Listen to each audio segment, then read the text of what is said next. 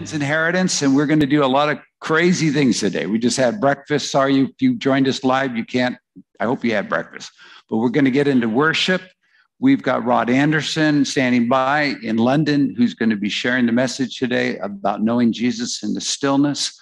And I'm excited about this crossing over the sea and the sound that is coming. And Rod is a dear friend and a great pastor over in London. And I believe today there's something powerful that's going to happen. So let's stand together wherever you are. Let's lift up our hearts and begin to pray. And then we're going to go into worship. Dear Heavenly Father, we thank you that you have called us as men first to go forward, to follow after you, to be men of prayer, men who pray everywhere. In this journey, you define us in Christ. You describe us. You unveil to us Jesus. We see the glory of God in the face of Jesus. And from there, we are transformed. We are made into the glorious inheritance for you. Oh God, we pray today that you will grant us a supernatural connection, impartation, activation, strengthening, greater might, greater power in our inner man, that Christ would dwell in our heart by faith, that we would rise up inside of love and be filled with the fullness of God in all things. Bless you, Jesus. We love you, Jesus. You are our high priest. You are our king. You are our inheritance. We are your inheritance. We bless you, Jesus. We worship you. We are intentional in our pursuit, and you are intentional in your apprehension. Hallelujah. So here we go. We'll receive our worship. Receive us in this day. In Jesus' name, amen. Amen. Let's worship.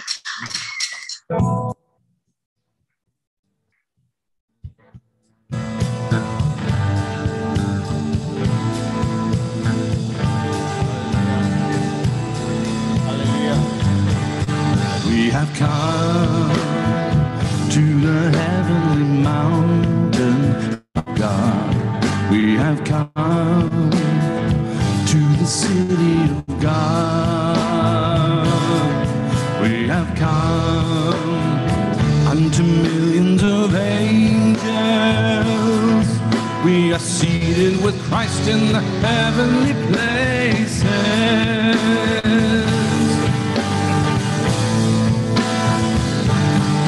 We have come to behold his glory. We have come to receive his love. We have come to the heavenly banquet. We are seated with Christ in the heavenly places. We are living from heaven now. Oh, my soul, open your eyes to see.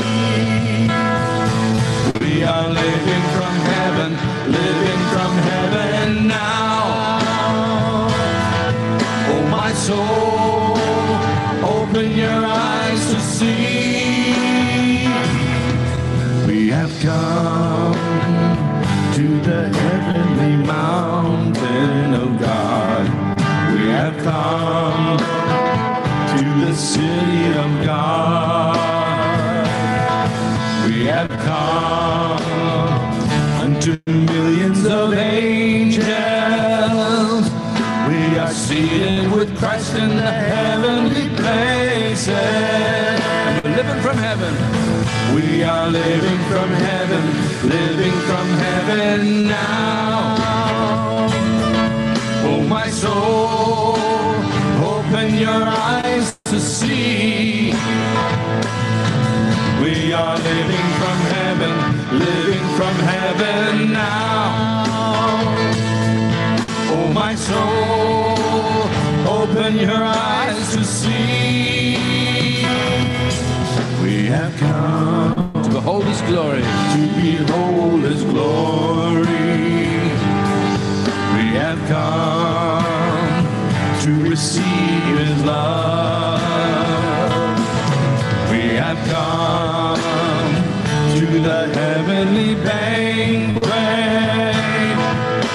are seated with Christ in the heavenly places.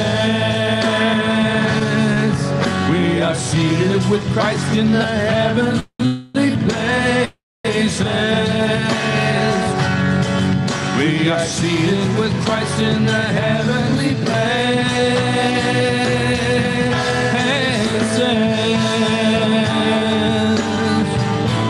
Seated with you, Lord. Yes. Thank you, Lord God. Holy. Thank you, Lord God, that we get to sit You with have in included heavenly us, Lord.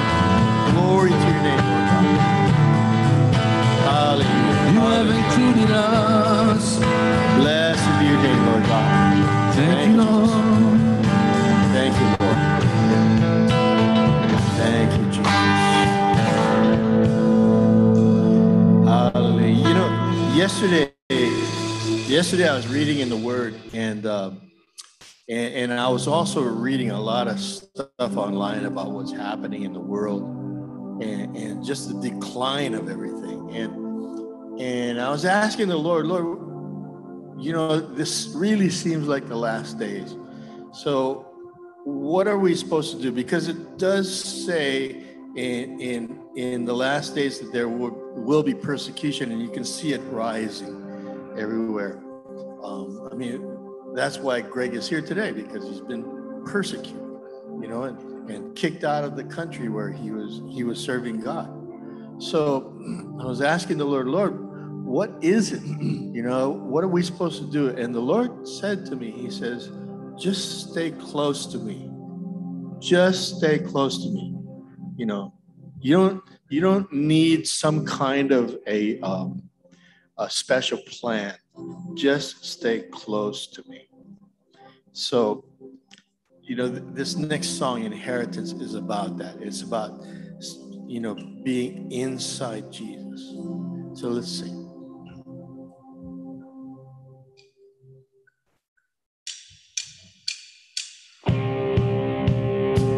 Yes, God. Thank you, Lord. We're stepping inside Jesus. Pressing in to know the Father's heart, learning and discovering that who He is who we are becoming. We're resting into sonship, live above our present circumstance, rule and reign from heaven. This is our inheritance. Yes, God. One more time, we're stepping inside Jesus. We're pressing in to know the Father's heart. We're learning and discovering that who He is and who we are becoming. We're resting into sonship, live above our present circumstance, rule and reign from heaven. This is our inheritance. To know Him, to be fully known, to discover Jesus on His throne, to receive and be transformed by love and grace. To know Him, to be fully known, to discover Jesus on His throne, to receive and be transformed by love and grace. Sing that one more time. To know Him, to be fully known, to discover Jesus on His throne, to receive and be transformed by love and grace. To behold the glory in His face, stepping inside Jesus. We're pressing in to know the Father's heart. We're learning and discovering that who He is who we are becoming. We're resting into sonship, live above our present circumstance, rule and reign from heaven. This is our inheritance.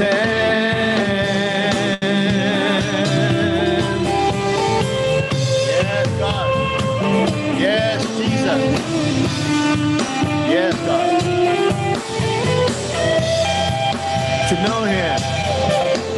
To know him, to be fully known, to discover Jesus on his throne, to receive and be transformed by love and grace, to behold the glory on his face. Yes, Jesus. Lord, we behold your glory. Your glorious face, Lord. Son of God, Son of God, Son of man, we exalt you. Jesus Christ, risen Lamb, we exalt you. King of kings, Lord of lords, you are worthy. Lord, we praise you, we exalt you. Son of God, Son of man, we exalt you. Jesus Christ, risen Lamb, we exalt you. King of kings, Lord of lords, you are worthy.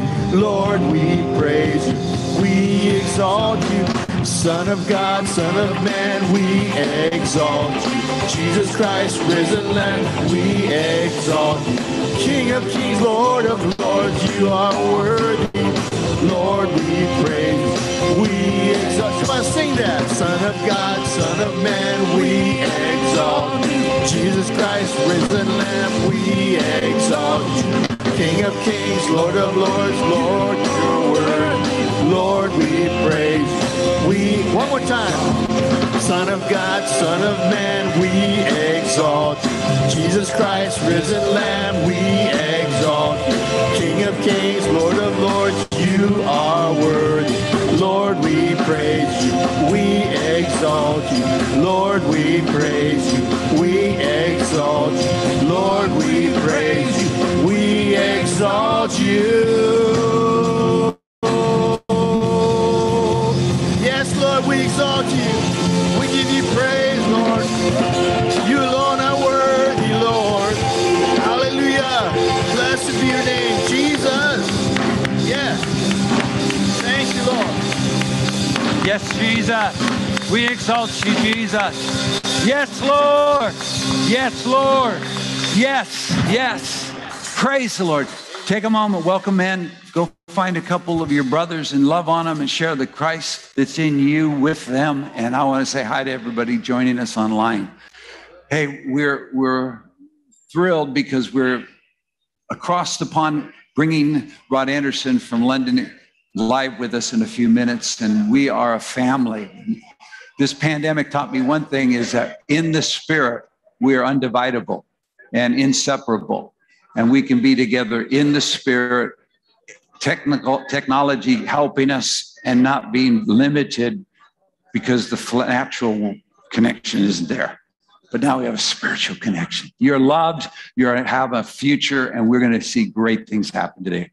All right, guys, go ahead, be seated here. We're going to get into, I want to share a couple of things just about inheritance. If you're new to us, we started in February, a once a month gathering, and the intent of the gathering was to strengthen men in their pursuit. Paul said to Timothy, he said, I would that men pray everywhere. So that gives you an idea to pray constantly and to pray everywhere. So God gave us a simple dream to pray 1 hour a day, 5 days a week. All that is in Christ is absolutely ours, but none of it can be secured unless we experientially have the encounter. The knowledge opens the door. Our mind might grasp the thoughts, but after a while, I've got to have the encounter. I had to get up really early this morning just because myself was disconnected from the source, and I needed to return myself to the source, Jesus Christ, and allow Jesus Christ to become exalted before me so that I could be released from the pressure that I was carrying to try to do me. Have you ever noticed that how hard it is to be ourselves and be a source of inspiration? We're called upon it all the time as men. We have to go to work. We have to make decisions. We have to lead our family. We have to step into the world that we're in. Like Wes just brought up, things are going crazy. What do we do? What are we supposed to do? And what I find is unless I return myself to Jesus, I use this little phrase, I return to Jesus and I turn into Jesus, not into become him, but inside of him.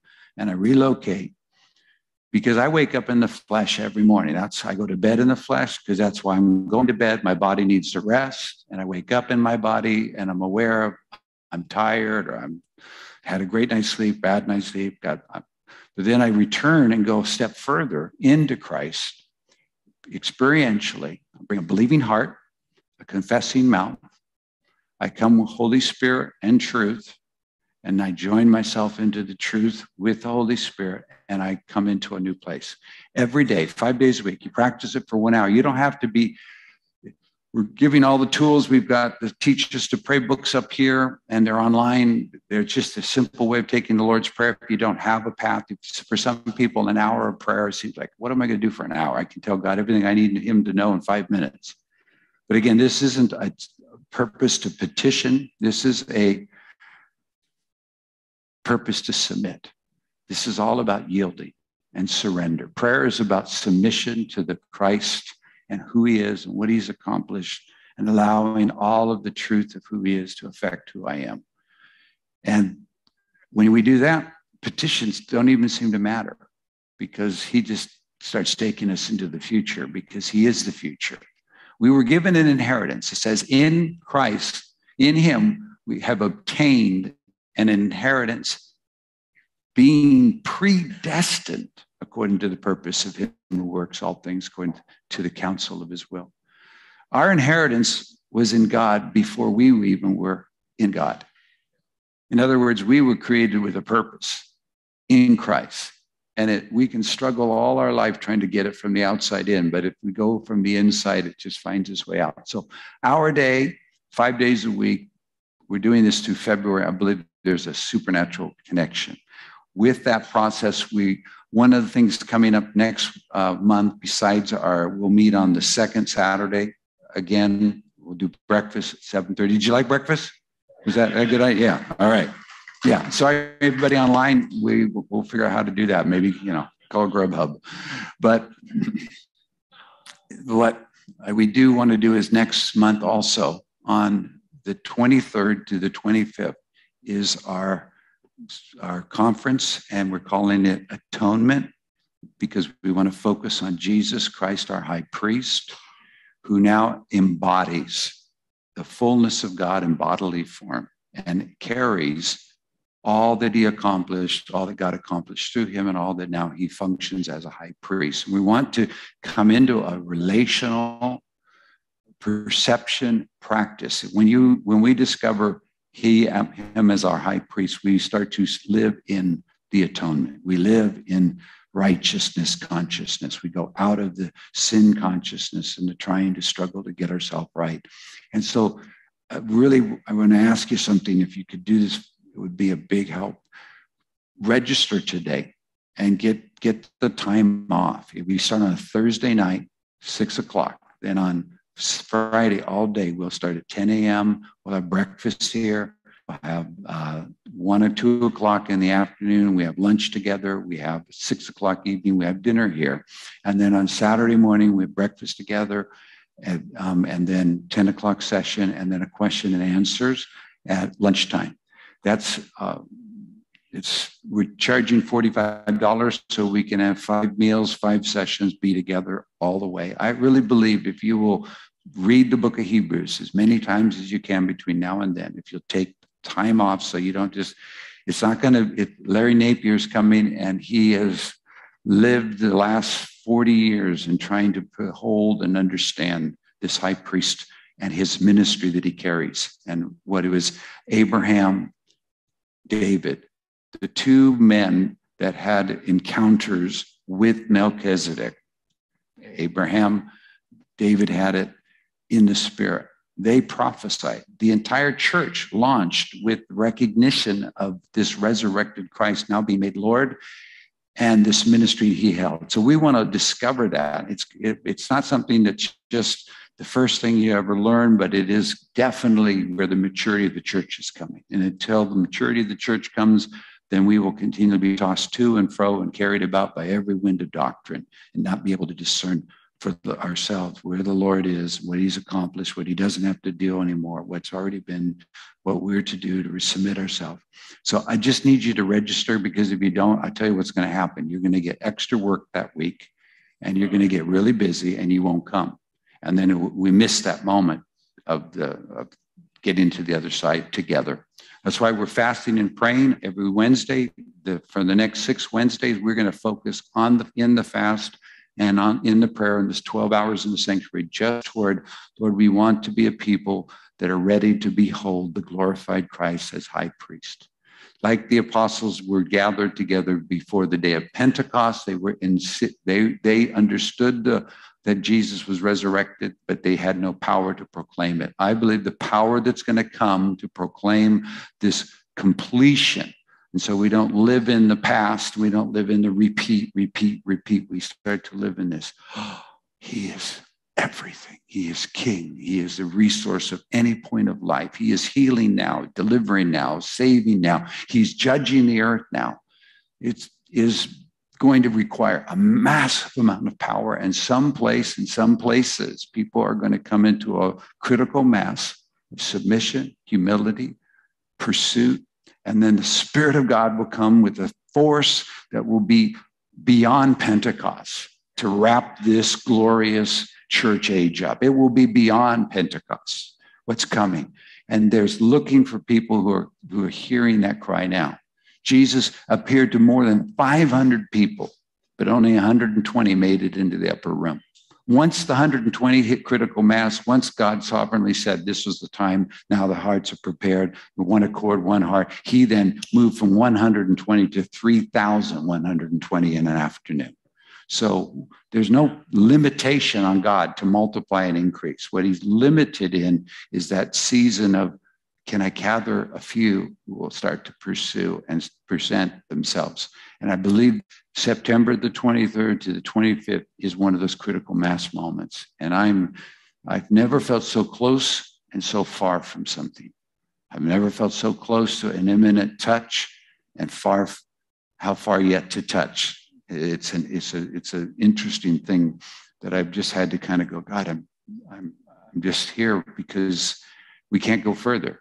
Until we get the power, we can't be the witnesses. Till we understand what we're to be witnessing, we're just going to go repeat old moves and old ideas and keep making Jesus die on the cross and get raised from the dead, and then get born on Christmas and die on the cross and get raised from the dead. And then thank God we're Pentecostal, so then we get the Holy Spirit. But we haven't understood that the high priestly ministry, the last 3 feasts, are yet to be really seen in Christ, so that Christ can be fully seen in his church. And I believe that's what we're doing. So register today, please. We'll register you after service here if you want to give a check or cash, or you can go online and do that. Praise the name of Jesus. Mark, I want you to come up and share what God did, because it was it. I'm honored you asked me. You know what? I talked to Kathleen about this. Not yet. Okay. She wants to be present with you. Okay. All right, so if you're good to share tomorrow, then we'll do that one tomorrow. I'd love to introduce, hey, we've got Gregory Kuski back from Israel. Why don't you come up? Come on up and say hello. Is it on? No, yep, come on up here. Got you right here on the mic. Gregory and Jan Kuski have been in Israel for the last 16 years. Now they've just returned. Welcome. Wow. It's really good to be back at Jubilee. I see my old friends over here, not really in the corner, but in the corner. We used to pray the flags all around the sanctuary, and it was my great joy to come early in the morning and greet my friends of the flags. And it's good to be here, man. I see so many new faces. I'm glad to be able to meet you all and our old friends. It soothes our hearts. And I'm like Mark. My wife is the exhorter, and as I told Dan, I load the dishwasher. And so she will come and bring a lot of words soon. But we're really glad to be back. And I just want to say a little thing about what Wes said. It's not, we weren't exactly booted out of Israel. We had been talking about coming back for about a year. Mhm. And then I got sick over the winter, and God gave us a window because Israel is becoming a police state right now.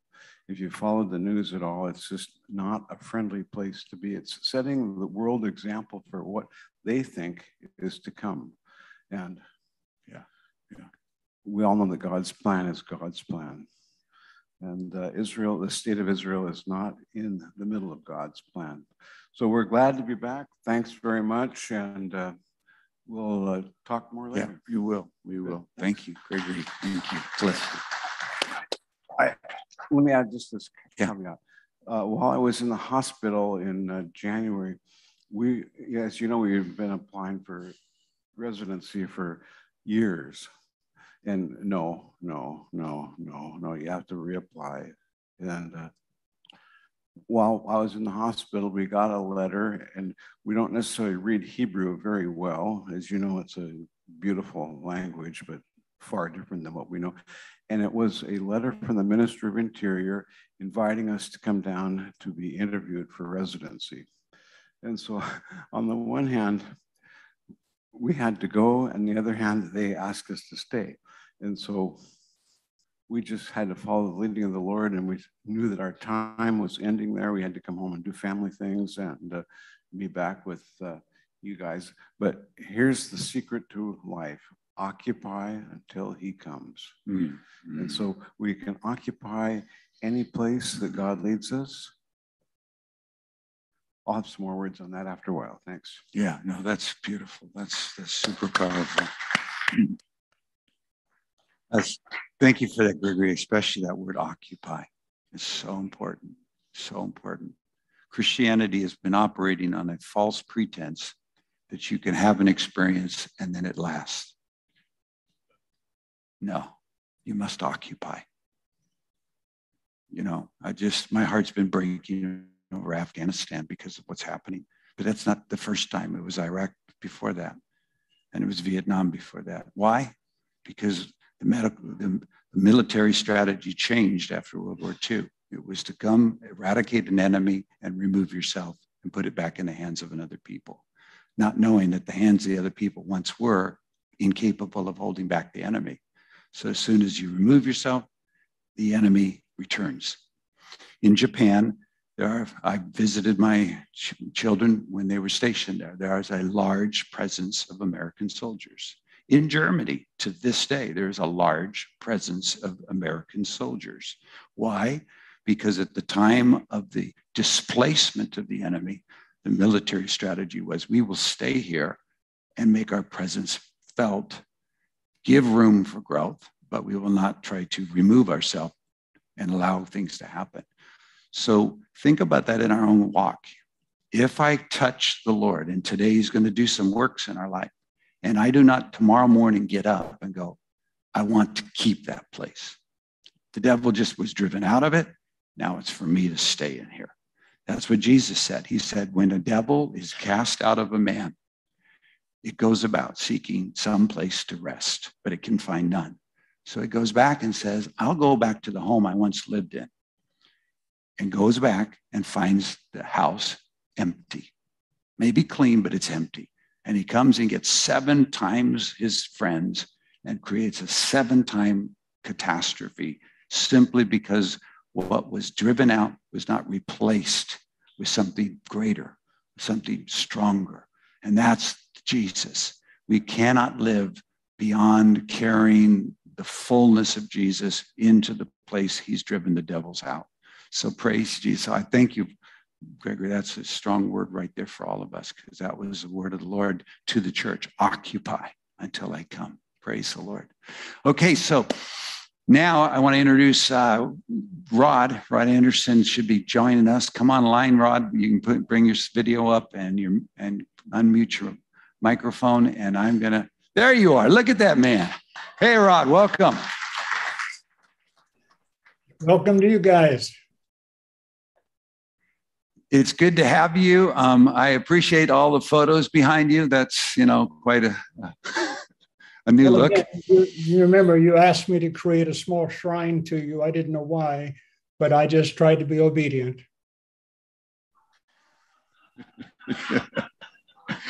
All right. Well, whatever you say, the sense of humor will carry us into a new place of freedom. That's for sure. Rod, I'm going to go ahead and step down, and I want you to just take your liberty. A lot of our men know you from, you've been in our church usually every fall conference, but we've not had that freedom this year. But you will be back, and you pastor the Commonwealth Church. So give us a little bit of who you are, and then take us into this word that you're carrying, because I believe it's key for this time we're in. Well, I think probably everybody knows, quote unquote, who we are. I'm Rod Anderson. We pastor Commonwealth Church, and to say the least, Jubilee is part of our family, and we've missed being there a lot. And anyhow, so I just enjoyed looking at you guys and seeing if you came up. I was saddened by the fact that you still have that really crummy guitar player and bass player. But other than that, I mean, it's all good, isn't it? But no, I'm joking. I'm sorry. I can't hear any of you laughing, so I better be careful. So forgive me, all right? But no, it is simply good to be with you guys, to say the least. So I'm just going to start, if that's all right. I'm going to pray and just jump into some things that the Lord has been dealing with me about, okay? So Father, in the holy name of Jesus Christ, whom we serve, we thank you for the incredible grace that's come to us in the person of Jesus Christ. We thank you, Father, that you've endued us with your grace and your power and your wisdom through the Holy Spirit. Jesus, you said, if any man had ears to hear, you said to be careful what we hear. But you spoke over and over again about the importance of listening, of really being aware of who we're listening to and of what we're listening to. And I just give you thanks, Father, for today. I pray that you would truly allow me the grace to communicate some things that are helpful to these men. I pray in the name of Jesus Christ that you, Holy Spirit, do what only you can do, and that's touch, heal, teach, bless, and grant wisdom to all of us as we come together around about your word and your truth. I sincerely ask this in Jesus' name. Amen. Amen. Somebody wave their hand so I know that you are alive and you're not just kind of figures out there. Can you do that? I just want to make sure. Praise God. Good. Just glad you're there. Steve said I was going to teach on stillness. I'm going to tell you where it is. I'm not going to teach so much as just talk to you about an experience that, about where I've been with Christ over particularly the last 18 months. Over here, we've been in pandemic, for 20 some months. And literally the day before yesterday, they canceled all the restrictions for the first time. So people are able to go to pubs and people are able to go to theaters or cinemas or whatever for the first time. So it's really crazy, how it's been as far as what we've experienced over here. But anyhow, I was praying one morning. I have this chair in my living room I call my prayer chair. And every morning I rise early, and it's just been my routine since January 2017. God dropped a grace on me. I wish I could take credit for it, if you know what I mean. But I woke up on that day, started to pray at 6 a.m, started reading my Bible actually first. And the long and short of it is I looked up at my clock and it was 1 p.m. And that has continued ever since January 17th. Now, I have to say there's 2 or 3 days that it hasn't been that way. But it's not like I'm a super spiritual. It's just like I said, he put this on me. I couldn't even believe it that I could sit there for 6 or 7 hours and not even notice the time at all. So to say the least, in the midst of all of that, being just in love with the Word of God and just learning to listen, he began to deal with me about some things. And he brought up in my remembrance a book, one of the old books I had in revival. And I mean, it's just like I was sitting there and he just brought this picture up and I saw this chapter. And it talked about this one group who, sorry. Can you still see me? Hello, sorry about that. Somebody tried to call and it rings on my computer. Apologies. But anyhow, I was thinking, he brought this picture to me of revival of this particular testimony or history. And it talked about how, you know, when these people, I think it was up in the Isle of Luz, but how, where they had incredible manifestations of the power of God. But the point of what I want to get to is they would sit sometimes after a guy would bring a word. And it says that they would sit for 4 to 5 to 7 hours in absolute stillness. Nobody said a word. Nobody, and it just got me to thinking, I mean, you know, we in the natural can't sit still for 10 minutes, if you know what I mean. There's something about the busyness of our world that just chains us to whatever is going on. But the thing is, these guys had something in them that allowed them to be absolutely still. Nobody said a word. Children didn't say a word, it said, for 4 to 6, like I said, 4, 5, 6, 7 hours.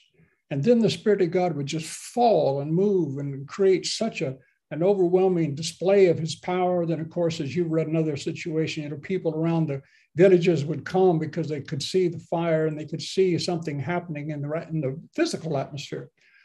So again, God just really hit me that, and he said, you don't know how to be still. He said, you've never really learned how to be quiet.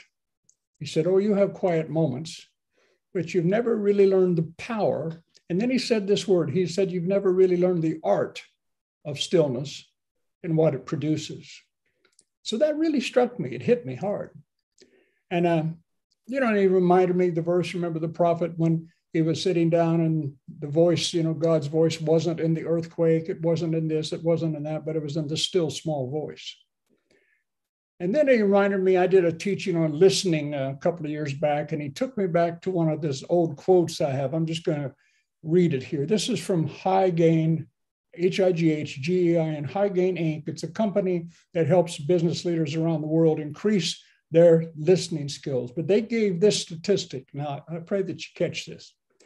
We listen, normally human beings, this is the base average. Human beings listen at 125 to 250 words per minute. You got that? We listen. The great difference between hearing and listening, right? Any sound can tickle your ear, but listening is a choice.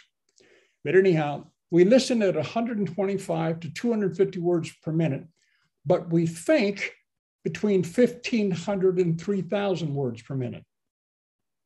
In other words, we're thinking over 10 times faster about the material that's in our mind. We're thinking like 10 times quicker than we are trying to listen. And it's obvious, to say the least, you know, we need with that our thought life can overwhelm our ability to hear. But that struck me as well. I thought about the good Lord, that's amazing. We, you know, 10 times, we think 10 times faster than we listen. So the basic verse that you all know is Psalm 46:10, where God said this. He said, be still and know that I am God. Be still and know that I am God. I will be exalted among the nations. I will be exalted in the earth.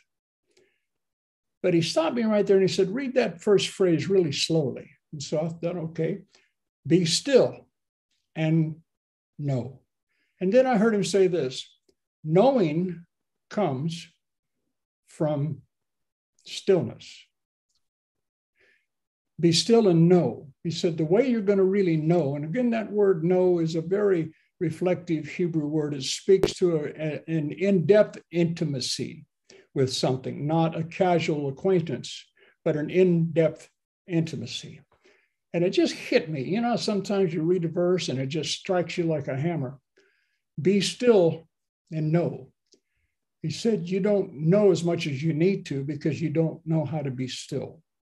He said, you need to develop the art of stillness because it is an art. Because in the stillness will come the knowing. He said, there are many things that I want you to know, but you are too busy. You're too busy in your brain. You're too busy in your life. you haven't yet attained the real skill of stillness. And that's where all this began with me. It just really hit me. For whatever the reason, it hit me strong about that. I'm looking at a couple of my notes. I'm just going to read off a few of them simply because I want to keep this in order. If we're honest, we probably always perceive prayer, because that's basically what we're talking about, prayer, learning to commune with God. If we're honest and we ask somebody, or when you think about prayer, again, I would say 95% of what we think about is petition, which Steve just mentioned a moment ago. In other words, we think about coming to God for something he can do for us, right? In other words, and we're framed like that. So basically, that's why in prayer, we find ourselves, Father, we come to him in the name of Jesus. We begin to ask for whatever it is we need. Not that there's none of that's wrong, but, we get into this petition mode. But the thing is, when we say amen, as I'm sure you've heard this before, but when we say amen, often that's the end of our prayer. And as they say, God wants a dialogue. He doesn't want a monologue. He wants to have the time to talk with us, to speak to us again, more, whatever. But again, we just, okay, prayer time's over. We prayed for that hour. Now I'm going to walk out of the house. And you just never really get as close. You won't really know, be intimate with the things Father wants you to be intimate with if you don't learn how to be still and listen. Prayer becomes more what the Father is saying to me than what I'm saying or asking of him. We need to ask ourselves a question: which is more important? Which is more powerful in what it produces, petition or communion? That's the thing that began to hit me. Our time with the Father in prayer is not to be measured by answered prayer, as it were. I mean, yes, indeed, he answers prayer. We know in Hebrews it says Jesus is able to run immediately to the cry of those who come unto him, you know what I mean, to help us in our time of need. And of course, that's part and parcel of this incredible covenant of love that we're in. He does that. But still, there's keys. When you study some of the old masters, as it were, the men that walked with God, walked with God, not just theologically educated, but I mean men who walked with Jesus. They actually, more than being Christians, they were followers of Jesus. I actually don't, and I'm not trying to be pompous, but I don't refer to myself as a Christian anymore. It just came out of me one day a long time ago, and I'm a follower of Jesus. I'm doing my best to follow this man named Jesus, because again, Christianity paints all manner of different pictures. But petition or communion, and the Lord kept dealing with me about that. He said, you spend more time in petition than you do in communion. He said, I want you to really work on this and to develop what it means to be with me. He said, you read about those men and women and children who would sit for 5 and 6 hours and never speak a word. He said, you have to understand, he said, in many cases, I wait to see if you're serious. I wait to see the intent of your heart. And he said, because I have to deal with you in the natural, where you are down there. He said, there's natural means that I look at. And he said, one of them is just that. Are you willing to just sit before me? Just wait before me. Just wait before me. And, I had to practice for a long time how to still my mind, like all of us have. I tell you, the mind does run rampant. We all know that. But again, this is why you have to, and there's no shortcut to having a personal place of consecration. I mean, every single day, you have to develop that personal place of consecration where you set aside some time where I don't care when it is, I don't even mind how long it is. The issue is where you intentionally say, Father, here I am. Here I am. And then you do, like the last verse of Corinthians says, may the love of God, the grace of the Lord Jesus Christ, and the communion with the Holy Spirit be with you all. They call it the grace. But think about that. Those are the 3 major areas of study that the Lord had me dig into all those years ago. That's what he said to me. I want you to understand my love above anything else. He said, I want you to dig into the love of God. He said, I want you to pour yourself into the grace that came with me sending Jesus to you. But he said, I really want you to learn what it means to commune with Holy Spirit. He said, I'm up here, as it were. Jesus is at my right hand. My spirit is the one who is with you. Learning to commune with the Holy Spirit, to fellowship, to talk, and then be still enough to begin to listen. Like I said, this is an exercise, like a muscle that has to be developed, because as I said before, your mind will go crazy with all kinds of what you have to do later, what you have to do tomorrow, all of those situations that are so familiar with each and every one of us if we are serious, you know. But again, prayer then becomes a situation of responsibility when it shouldn't be. We don't go to prayer out of responsibility, but yet I would say most people do. You know, of all my years of teaching on intercession, Judy and I, for like, you know, that's quote unquote what we were known for like 34 years, is teaching on intercessory prayer. But I got to tell you, you know, it just comes down to the fact, like I said, of hearing God. When I was principal of a Bible school, the number one question that would come from students, I don't care when it was always, how can I hear the voice of God? Well, like I said, be still and know. And I pray that doesn't just go over your head because it's so simple and because you're so aware of that verse. The knowing comes from the practice of stillness. And I got to tell you, there's a lot of things the Father wants you to know. There's a lot of things you need to know. And of course, we know what the scripture says in 1 Corinthians 2 in the Amplified Bible about the Spirit of God. It says the Spirit will search the deep, the hidden, the profound things of God, the things that are beyond man's scrutiny. In other words, things that are beyond our ability to see in the natural. The Holy Spirit's job is to show us. He wants to teach you and I the deep, the hidden, the profound things of God. But you have to be with him for him to teach you, right? And again, you have to learn, like I'm going to repeat myself over and over again, hoping that a few of you will actually catch this. You must develop a skill at being still and learning how to listen with your spirit. And like I said earlier, it's a muscle that you exercise. It's as it were a spirit muscle.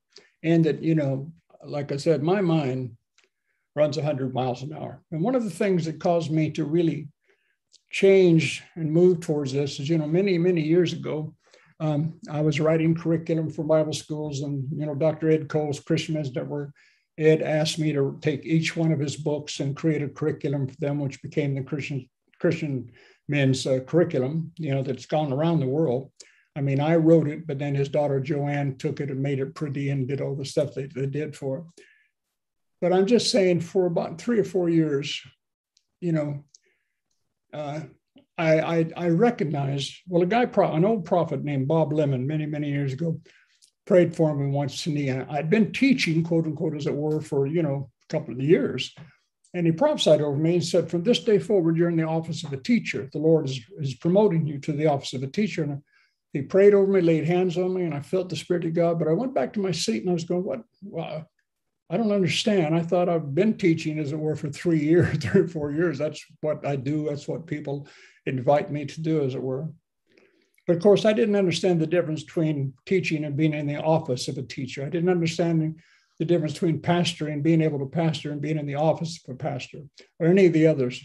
Prophesying, anybody can prophesy, but there's a great difference between prophesying and being in the office of a prophet. All of those things become very evident as you learn and walk with Jesus. And of course, the difference is the level of anointing that comes.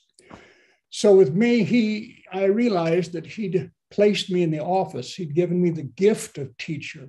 Now, that's not me patting myself on the back, believe me, because of what I'm about to share as far as what happened with me. But the thing is, I have never tried to memorize scripture other than for some reason, the first chapter of the book of James. I don't know why. Way back when, I memorized the first chapter of the book of James. But other than that, I never tried to.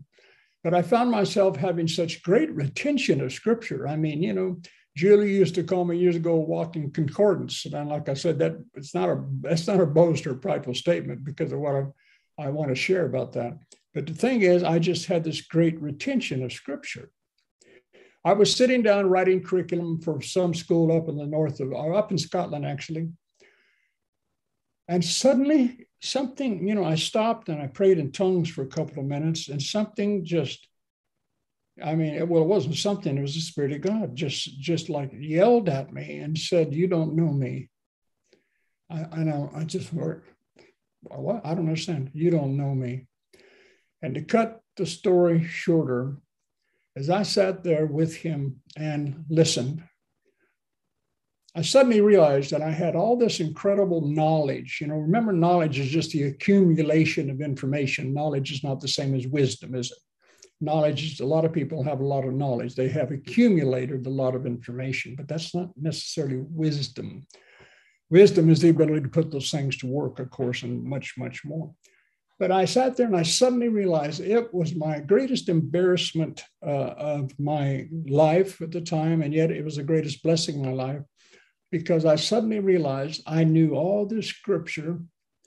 I could teach on so many things, basically at the drop of the hat. The old joke, and I'd drop the hat to preach it, to teach it, right?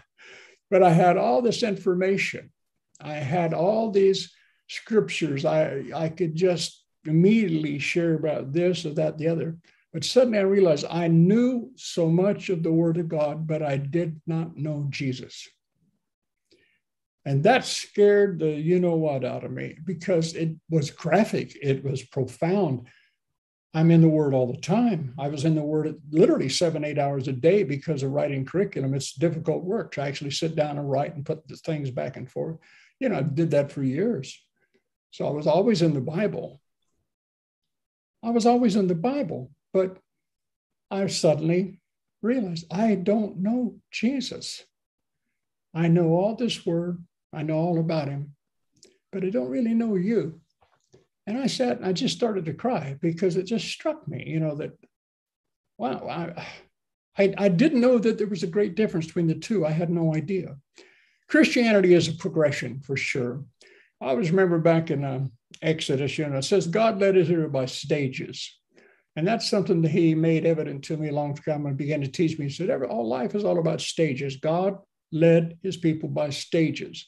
And he began to teach me how to recognize the stage I was in, so that I could be, just as it were, living correctly towards that. It's just like Jesus when he said, don't be anxious about tomorrow, for sufficient are the days evil thereof. He's never asked us to live for him more than one day at a time.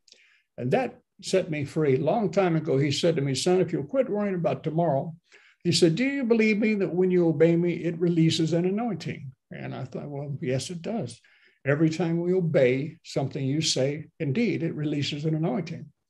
He said, then understand this. He said, it's too difficult for you to live 5 years from right now. You can't make that big of a leap. He said, but if you'll obey me today, this is what I want your spirit to hear. If you'll just be cognizant of being obedient to me today, your obedience today will release the anointings that will break the yokes off of your tomorrows. That hit me. It was important for me. I needed to know that, because I'm just not, I know that's good to plan. Don't misunderstand me. I know it's good to, they used to teach us when I got saved, the Teen Challenge, they'd have these guys come in and you need to have a 5-year plan. Then you need to back up in 4 years. Where do you need to be 4 years from now, 3 years, 2, 1, then 9 months, 6 months, 3 months from now. But I'm just not built that way. I couldn't make that leap. But all I know is when he actually began to show me this about live for me today, it just liberated me. I realized that's the most important thing, is what's in front of me right this moment, not what's possible going to be tomorrow, because tomorrow can change. So anyhow, with all of that in mind, like I said, I didn't know Jesus. I knew a ton of the word, but I didn't really know Jesus, the person. And again, all of that began this trek, this journey for me to understand the need how to be still before the Lord. Now, there's a verse I want to read now from about Moses in the wilderness. This is Exodus chapter 33, verses 7 through 11. I don't know if you guys are able to put it up or not, but you'll know this. Now, Moses used to take his own tent and pitch it outside the camp, far off from the camp. And he called it the tent of meeting of God with his own people. And everyone who sought the Lord went out to that temporary tent of meeting, which was outside the camp. When Moses went out to the tent of meeting, all the people rose and stood, every man at his tent door, and looked after Moses until he had gone into the tent. When Moses entered the tent, the pillar of cloud would descend and stand at the door of the tent, and the Lord would talk with Moses. I love that. And all the people saw the pillar of cloud stand at the tent door, and all the people rose up and worshiped, every man at his tent door. And the Lord spoke to Moses face to face. Isn't that an amazing statement? The Lord spoke to Moses face to face as a man speaks to his friend. Then Moses returned to the camp. Then it says this, but his minister, Joshua, son of Nun, a young man, did not depart from the temporary prayer tent. Now you got to remember there were two tents here. The tabernacle had already been erected. The tabernacle was something that God had already instituted. And you know, when all the tribes of Israel, where they had them in camp, remember it formed a perfect cross. And right in the center of the cross was again where the tabernacle was, which is just speaks so clearly of the fact that in the presence of everything else, the centermost strength of our journey needs to be to the presence of God. We need to cultivate the presence more than anything else. We need to learn how to make space for the presence of God. That's why, like in our church services, something, you know, anything can change in a moment. I don't care. We have structure, but structure is not going to lord itself over the Spirit of God. And there's times when, you know what, our worship is so profound that we go for the entire service with nothing but worship. And of course, the opposite can happen. Sometimes I can walk in there or one of our other ministers, and I tell you, it's just they start speaking and there's no need, as it were, for worship because God is so clearly on the message that he's bringing. And those are all things that I'm sure you've heard of as well, but I'm just saying that is still what we're supposed to do. We're supposed to cultivate this sensitivity to where are you leading now, right now? What are you saying right this moment, Holy Spirit? And I'm just saying that all of these things tie up to this practice of stillness. I'm going to quote it over and over again. It's in the stillness that the knowing becomes. Knowing comes from practicing stillness. It really does. I tell you, if I've learned anything, I've learned that. So there were these two tents. And again, you can speak to it in many different ways metaphorically, but you know, the tent of the tabernacle is literally where you brought your sacrifice to God, right? That's where you brought the sheep. That's where they brought the bullocks and what have you, the cereal offerings. But the tent of meeting was a place where God came to you. The tent of meeting was where God came and spoke with Moses. And see, again, today, that's exactly the same pattern that we have here. Know ye not that we are the temple of the Holy Spirit. We're the ones who have the indwelling in the center of our life. But he longs to come to us. You can't have one without the other if you want to have a good Christian journey. You need to have a place of revelation of the sacrifice, of bringing the sacrifice and Lord, being faithful with your tithes, being faithful with, you know, your support of your local church, being faithful, all those things. That's half of it. But the other half is learning to listen. I mean, learning to listen. My people probably, they said sometimes I'll say it's, you know, like 5, 10 times in the middle of the meeting. There's no shortcut to a personal place of consecration. It's the most important issue of your life because, again, it's when you train yourself to hear and quiet your mind, that's when knowing begins to happen. And that's when peace, you know, the Bible says there's a peace that passes all understanding. We all know the verse. I can, hand on heart, testify to you that since this took place in my life, we've had several traumatic situations, to say the least, happen. But I find myself in a place of peace. I've actually got to the place where I'm no longer anxious. And I mean, I'm no longer anxious. Anxiety still tries to come once in a while, but it's just like, nope. He's brought a peace to me that I really can't explain. I'm not trying to sound super spiritual. I just can't explain it. I just don't get ruffled like I used to at times. I don't know if it comes with age or whatever, but I do know it's come with being in the Word so much and just learning to shut up and listen. Just sit back. I'll close that book in there and I put my head back. And like I said, I just say, here I am. I've learned to not be afraid of stillness. I've learned not to be afraid of silence. But really, assess yourself, examine yourselves. How difficult is it for you to remain still? How long can you go without thinking you need to do something? And again, it's not that you may not need to do something, but again, I'm saying our priority is the Lord Jesus Christ and his Spirit. That's still our priority. And how many different ways do we have to try to say this as ministers of the Word? Life goes better when you obey what Jesus said to do. Life is better when you follow the instructions of the Father. None of his commandments are grievous. None of them. They're all for our benefit. Even the hard sayings of Jesus are for our benefit, right? I mean, they really are. Every word that God has spoken to us is a saving word. I said it's a saving word. That's why you begin to delight yourself in the Word. And that's why then your heart begins to have the desires that he gives. Not just your desire for a new car. He begins to give you desires. Your desires become God-given desires. That's actually what this verse speaks to. Because the word delight there means to be soft and malleable like clay. And it means the moment when you actually learn to present yourself before God and relax. Be soft and pliable, something he can work with, something that the potter can work with.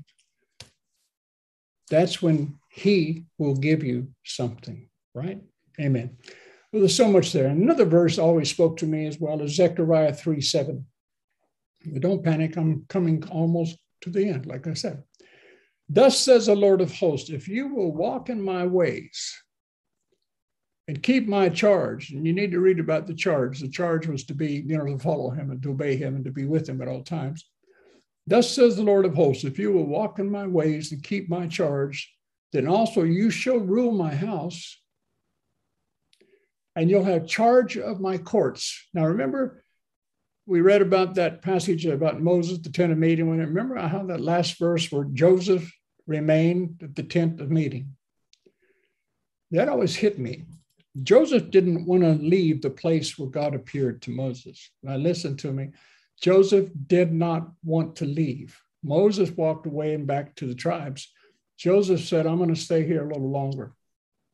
And that so ministered to me because about 2.5 years ago, I prayed and I stopped. And the Lord just said so clear to me, he said this simple statement. He said, I want you to linger a little longer. I want you to linger. I love the word linger. I don't know, but he said, I want you to linger a little longer. And I began to practice lingering. It's all part of the same thing, but just stay a little while. And when you think about Joseph, it really hit me, him staying at the tent. It really hit me that he became the leader after Moses. And the Lord said to me to a vast degree, lingering at my tent and meeting is what qualifies you for true leadership. Something happens when you hang around where the presence is. And of course, like I said again, I know what theology teaches. His presence is within each and every one of us as born again believers. But like I said, there has to be this intention. There has to be this desire that again, like, Steve said earlier, he goes to bed in the flesh, he wakes up in the flesh. Trust, what he means by that. Flesh is not a bad thing because you have to have flesh for you and the Holy Spirit to live in it. It's just when you let your flesh overrule, your spirit and your soul. But the point is, the exercise of spiritual truths brings spiritual breakthroughs. I don't know how else to put it. So, but then he said this, I'm going to read the verse again. Thus says the Lord of hosts, if you walk in my ways and keep my charge, then you shall rule my house and have charge of my courts. And I love this. Steve knows this well. And I will give you access to my presence and places to walk among these who stand here. I will give you places to walk. And this is an angel, the angel of the Lord speaking to him. He said, if you'll do this, I'll give you access. I love that thing. I'll give you access to my presence, and I'll give you a place to walk among those who stand there. In other words, he said, I'm going to let you walk in heavenly places. Now, that may not excite you, but it excited me. And of course, it just lends itself to the absolute knowledge that there is a higher life. That's why, of course, we all know what the Lord Jesus said. If you lay down your lower life, you can pick up a higher life. There's always another level. You all know these verses too. I quoted them at Jubilee many times. He said he'd take us from faith to faith, from strength to strength, from glory to glory. Everything's by levels. One level of glory to the next level, one level of faith to the next, one level of strength to the next. But it's always our responsibility. It's always our decision to, yes, I want more, so I'm going to do what it takes to get more. And like I said, a crucial part of that is developing this time alone with God and developing this time of stillness. I'm telling you, there's just no substitute. And one of the things he told me in the midst of this, he said, if you'll keep cultivating the art of stillness, he said, you'll wind up seeing yourself as my Apostle John did. Now listen to me, I'm going to say that again. He said, if you'll just keep cultivating this art of stillness, you'll wind up seeing yourself as John did. And what I mean is that, well, it's a few places, but John chapter 20, verse 2, he said, remember John said this about himself, I'm the disciple that God loves. Think about that. It sounds like a boast, sounds like a prideful statement. Hi, guys, I just want you to know I am the disciple that God loves. But catch that. Where you are at, where it is such an absolute truth, such an absolute revelation to you, that you have no hesitancy in saying, I'm the one that God loves.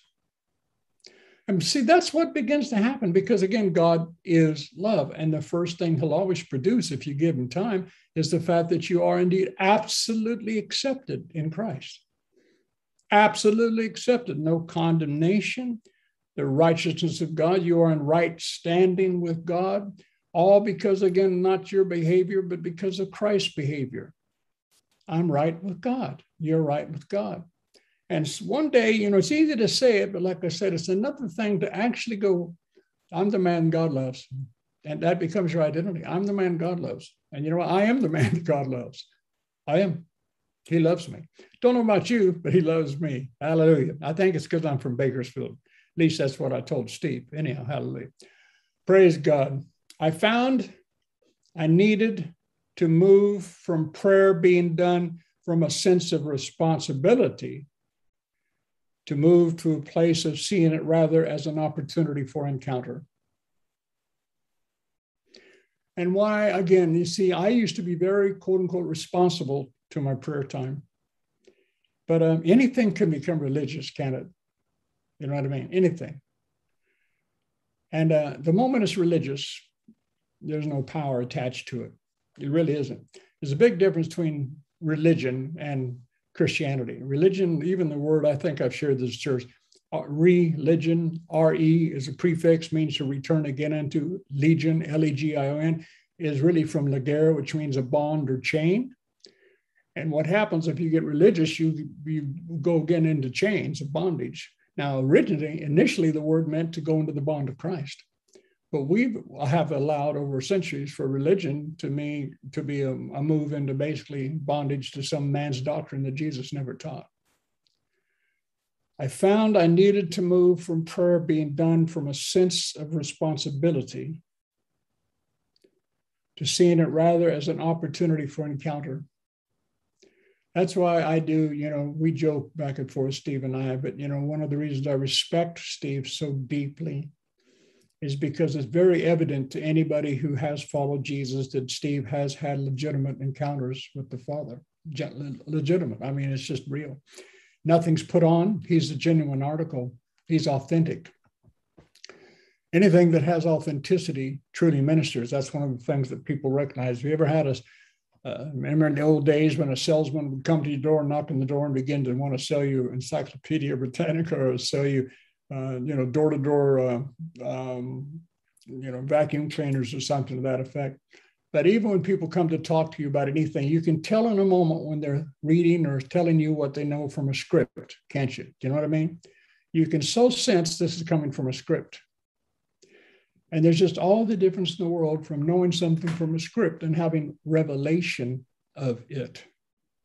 You've heard this old illustration as well. Years ago, there was a speaking club, like a speech club, what have you, and they would pick different topics, remember, to share on, and they'd give 2 people every night. They'd give, like, take out 3 teams of 2, and they'd have them speak on something, give them a little text to read, have them speak, and then the people would decide who, quote unquote, brought the greater emphasis, brought the greater result from the way they were able to speak and communicate, the truth.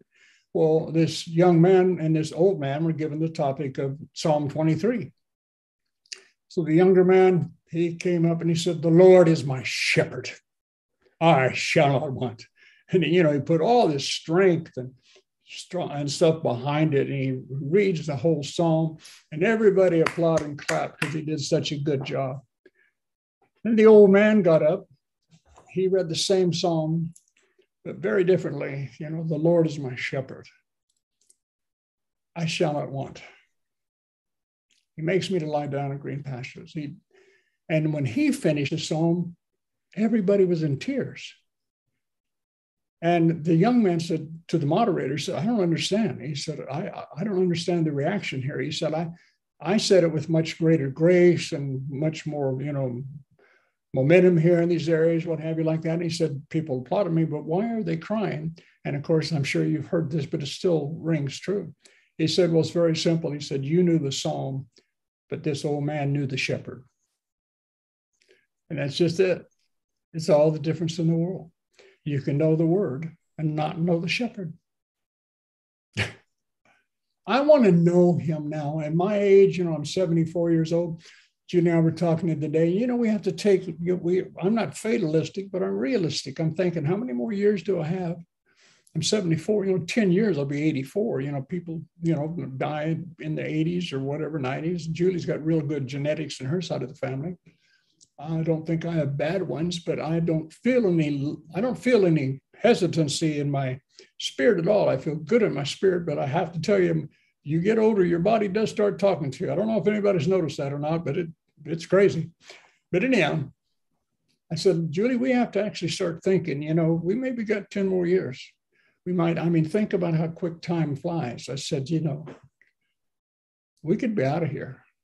And within the next 10 years, one of us, both of us, whatever. And like I said, I'm not fatalistic, but it's just that I really began to think, okay, well, what's the most important thing then for me at this point in life? We have this church. I'm grateful, like I said, God showed me who's to take this over for succession. And man, I'm telling you, within 6 months, all of these 3 people rose to the top that have giftings in them that just thrill me with their ability to communicate Jesus. And I was just thrilled, but I took that as a sign, that God's saying, it's everything's right on track. Everything's right on track. But I have to say, in the midst of all of that, again, it's because I've been seasoning myself with this sense of what it means to learn to be still. I know that I'm repeating myself over and over again, but I'm just praying with truly the greatest might that I can. I love Jubilee. Our hearts are knit to this church, unlike any other church we've ever known, simply because of what God did between Julie and I and Steve and Cammie is just it's supernatural kinship, a supernatural friendship. It's just, it is. I don't try to figure it out. It just is. But see, I know that we're all in transition. We're always in transition. But there's all manner of things. The world, this pandemic stopped the world, didn't it? It's unparalleled in history, what's really taken place in the context of being in a world that's this sophisticated with this amount of technology. But that stupid little bug brought everything to a halt. And it took all manner of people either out of church or to create a church in their own house, which is what happened. I loved one post I saw a while back, a long time ago now, said Satan thought he was closing the church when he actually birthed 500 more churches, all small ones in people's homes. But what's happened during this time, at least over here, I'm sure it's happened there too, is A lot of people have just got, like I said, out of the habit of going to church. They just think, well, it's okay. I'm happy to watch it online. I'm happy to do this, that, the other. And we know it flat out says, do not forsake the fellowshipping of one another. Don't forsake that. Stay together. Stay together. The gathering is important. The presence is the most important. The gathering is still important. But anyway, I'm just saying, so this is why I honestly am not trying to be melodramatic, but please take this with the sincerity that I'm trying to communicate it, to develop the art of stillness. I cannot say this enough. It's in the stillness that the knowing comes. I know things now that I never knew before. I mean, I had a theory of some things. I had, as it were, even some evidence of some things. But I discovered it was very different from actually knowing, like the Apostle John, I am the man God loves. See, I could quote the book where God loves me, this I know. You know what I mean? We can all say that. I know, yeah, God loves us. But I woke up knowing that God loves me, that I'm the apple of his eye. He adores me. He knows every dumb and stupid fracture in my life. And he just flat out loves me, adores me. And I can't, you know, it's so easy to preach that, as it were, and say it, but the peace, it's like you find yourself taking a deep breath and it's like it's all over. It's okay. It's all right. I'm just here until I go home. But all I can say is the greatest value I've ever experienced has come from this art. And I'm still not finished with it, to say the least, this stillness. So I found I needed to move more from prayer being done from a sense of responsibility to seeing it rather as an opportunity for encounter. And to me, that became everything. And one final thing I want to say, I mean, we know these verses, draw near to God, he'll draw near to you, James 4:8. And I hope you think that's true, because it is true. You cannot intentionally sit down to draw nigh to God in prayer without him coming closer, because he's not a man that he should lie. See, just knowing something that simple thrills me. Every time I sit in there in the morning, I know he's coming closer. Yes, he's in me. I know theology, but I know there's a greater level. There's something more getting near to me because I'm drawing near to him. And that just makes me want to linger, because I believe that. See, this is the thing. You can know Scripture, but not believe Scripture. You can know all these sayings, but not believe them, not really believe them. But I don't, like I said, I'm sorry for saying it over and over again, but believing comes from the stillness. Believing comes from this, from the knowing comes, and suddenly you say, I believe. And you do. You actually do. Joshua 1:8, we all know the verse says, this book of the law shall not depart out of thy mouth, but thou shalt meditate therein, that thou mightest observe to do according to all that's written therein. For then thou shalt make thy way prosperous, and you shall do wisely and have good success. And you may not think about it, but even meditation is worship. Even meditation is prayer. Because why? Because you're sitting there thinking. In other words, when you look at this word every day, even without talking, it's prayer to God. Every time you truly yield to worship, and you don't put your hands up because somebody told you to, but you put your hands up because you cannot help but put them up, that's prayer. That's communing. All of that is. I'm just sharing what I'm sharing today, hopefully that I'm trying to help you to know that there's a whole lot more to prayer than petition. The greatest abundance of what God wants to provide for you and I doesn't come from our petitioning him. It comes from our being with him and the tent of meeting. And truly the final thing I wanted to share that I told, and I'm just going to finish with this, is I've taught there on tongues before, but you know, I'm just going to say a couple of the same things that I said when I taught there years ago. Hopefully you'll all agree with me that the scripture says that all of the gifts of the Spirit function as the Spirit wills, right? Is that correct? 1 Corinthians 12, 1 Corinthians 13 and 14. The gifts manifest as the Spirit of God as the Spirit of God wills them to do so. Is that right? Somebody shake their head. I'm going to try and see if I can see anybody shake their head. Can't tell. I see a hand, but anyhow.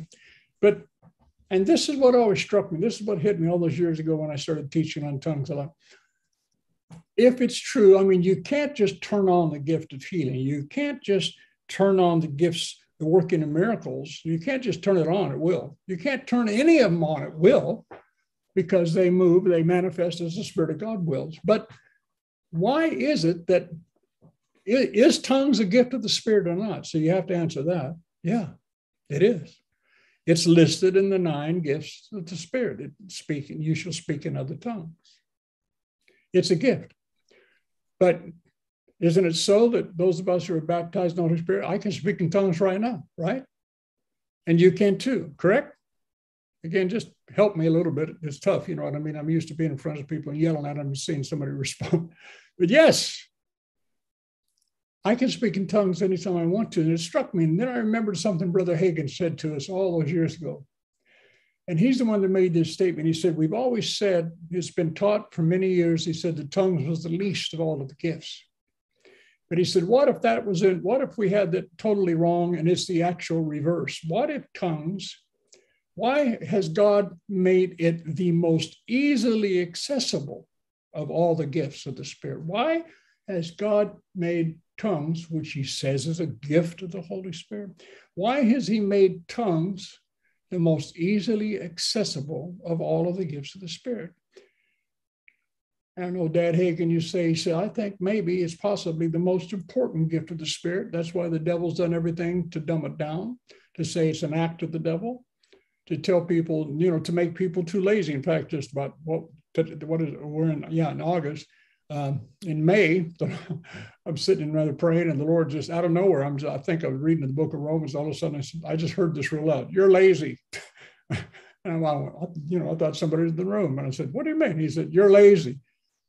And I just stopped. You know, I started to listen. I said, "Lord," and yeah, it was him. He said, "You're lazy," and I said, "Father, what?" And he said, "You don't speak in tongues near as much as you used to." He said, "You've gotten lazy." He said, "You've forgotten the power and the unction behind it. Just get back to it." He just said that, so get back to it. I'm telling you, tongues, again, I'll just quote Dad Hagin. He said, tongues, the more you speak in tongues, the more sensitized you are to the move of the Holy Spirit. It is the Holy Spirit. Remember, the Holy Spirit within me prays, Paul said. When I pray in tongues, it's my spirit prays by the Holy Spirit that's within me. My spirit prays. It's not the Holy Ghost praying. That's why you can start praying in tongues, because it's your spirit that starts to pray. Now think about it. This is so vital. Your head and emotions can pray a ton of stuff, but your spirit needs to pray. This prayer needs to come from your spirit, man, far more than from your head or from, somebody's asked you to pray about that. That's fine. But see, I'm talking more about your private devotional life. You men who are called to be men of God and followers of Jesus Christ, not people that just sit in a chair, but people that actually have made the decision, I want all of Christ in me that I can get. I want all the wisdom that I can get. I want to know some things. Why? Why is all this important? Because we're called to help people.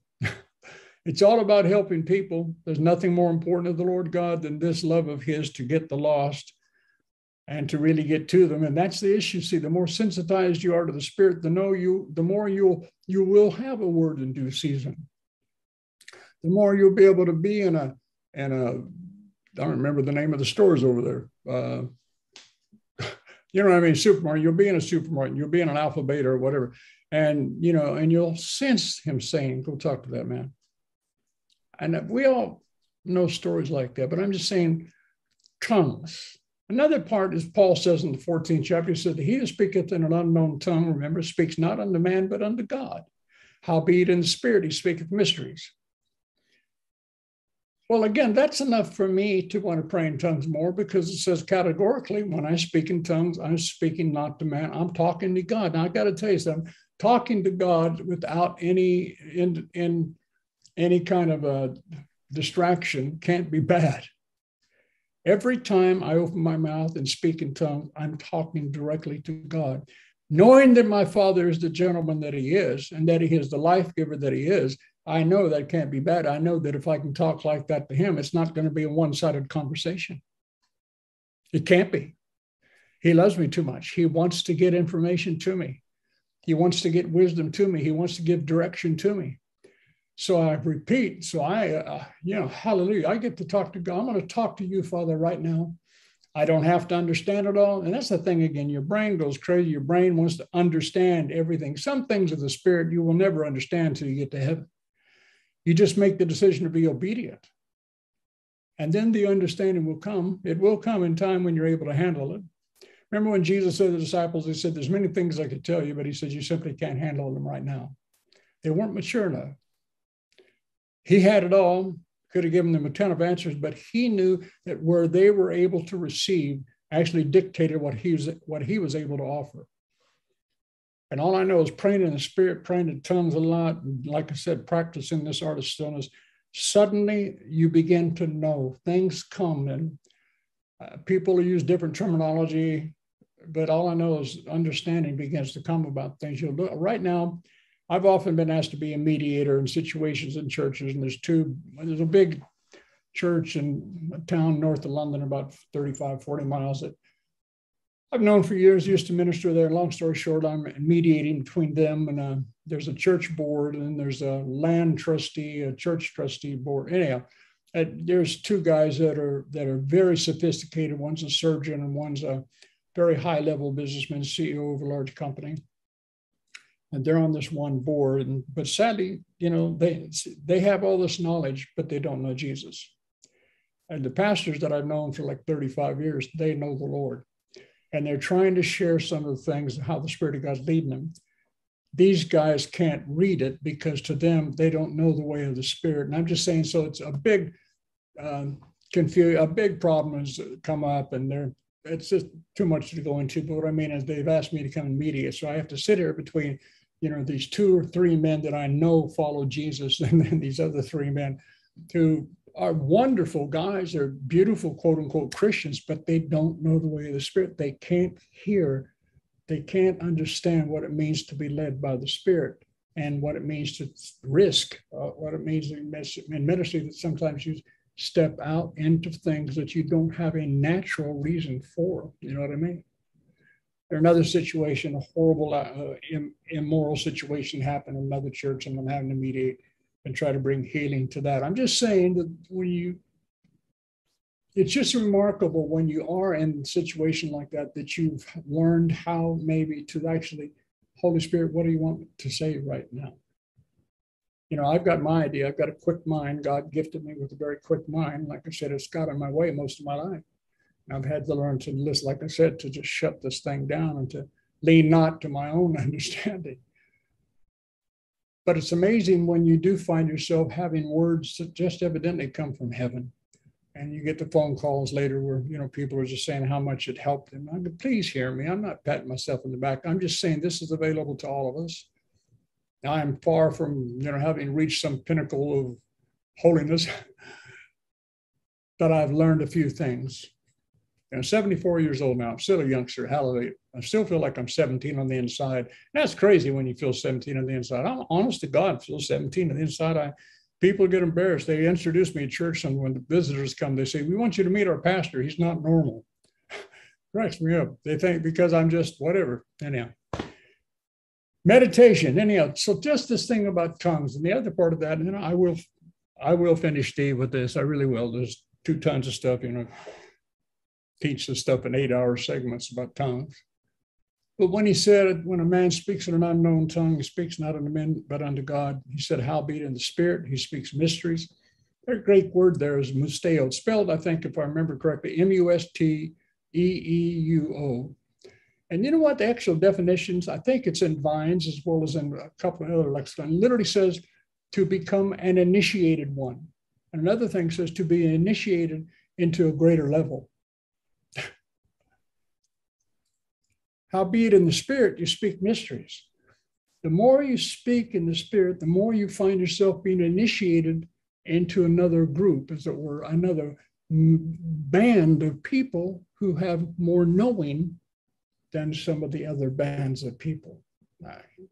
Can you hear that? Do you hear what I'm trying to say? And that's just from this tongues that is the most easily accessible gift of all the gifts. And my final statement, it really will be the final statement, will be this one, where Paul, think about it. You do know that Paul is said to have written some 2/3 of the New Testament, right? Upon which 80%, right at 80% of all of our Christian actual doctrine is from the Pauline epistles. 80% of all of our Christian doctrine about the resurrection of the just, the right standing that we have with God, all of these things come greatly from the Pauline epistles. And think about this. Remember what Paul also said in the 14th chapter? He said, I pray in tongues more than you all. He said, I wish that you would all pray in tongues. I pray in tongues more than you all, but I'd rather have somebody pray with their understanding than 10,000 words in tongues. But did you hear him say that? And it hit me. And I just heard the Lord say to me once years ago, but he said, think about it. He said, 80% of the New Testament revelation comes from the Pauline epistles. God chose a man who spoke in tongues more than them all. Think about it. Try to see the connection. He chooses a man who evidently gave himself to tons and tons of praying in tongues, and he writes 2/3 of the New Testament, this guy who spoke in tongues more than them all. I pray in the name of Jesus that you will see that means something that's rather profound, okay? So I'm done. Be still and know that I am God. Be still. Be still. Knowing comes from developing the art of stillness. Yeah, thank you. Thank you. Now, before you go, Rod, I'd just like to make a door for any questions. Anybody have what you shared was huge. I loved your teaching. I can always tell a teacher because the authority of the word unlocks your spirit and calls you into your identity, and you can feel freedom. You can feel authority. Yes, Tom. I just want to say, we're going to just get you so you'll be heard. Rod can hear you. I just want to say I love the idea of being still to hear the voice of Christ. I've struggled with that myself. But here's another thing I've struggled with forever, pastors. This speaking of tongues thing, I just don't get it because I've never really spoken tongues. Okay. Well, the beautiful thing is we'll pray for you today if you want to, and you'll be filled with the Holy Spirit and speak in other tongues, because that's definitely for all of us. So then you'll get it. but before we get into some, go ahead, Rod. I was just going to say to that gentleman, remember that Jesus said, if your earthly father being evil knows how to give good gifts unto his children, how much more will the Father give the Holy Spirit to them that ask him? It's so simple. The devil's made it, again, something that you have to try to with your sophisticated intellect, try to figure out. Your intellect has nothing to do with being filled with the Holy Ghost. It's belief. If you ask him, I guarantee on the authority of the scripture, he will give it. It's up to you to receive it and then to believe. 5 places in the book of Acts where they received the Holy Ghost and they spoke with other tongues. So you believe it because you see the authority of the scripture, not any of our ability to whatever. Okay, that's all I want to say. So have that in your spirit. Wonderful, wonderful. We will pray for you today, Tom. Anyone else? Question? Something you heard that you'd like to understand better? Yeah, Tim.